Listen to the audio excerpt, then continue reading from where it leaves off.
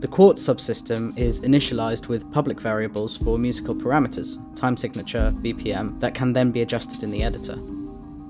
An initial sound is set and played. A delegate event ensures that the Quartz clock starts only once the audio system is ready. Subscription to the quantization event allows us to create a metronome at the interval of a bar, which we will use to trigger the sounds in time. Using a modulo node with the exposed num-bars parameter allows us to preload the non-playing audio component on the bar before the loop.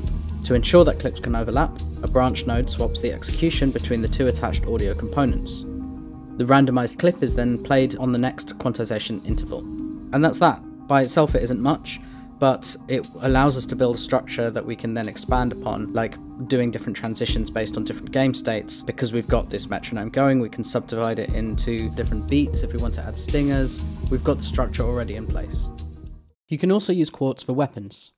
Weapon fire sounds triggered in the main update loop tends to get rhythmically imprecise at high RPM due to the frame rate changing at runtime. Since Quartz is a musical subsystem, you can leverage it to create equally spaced gunshot sounds, even at high rates of fire. Here, I'm controlling the rate of fire with a mouse wheel. Note how even at very high RPM values, the sound stays consistent throughout.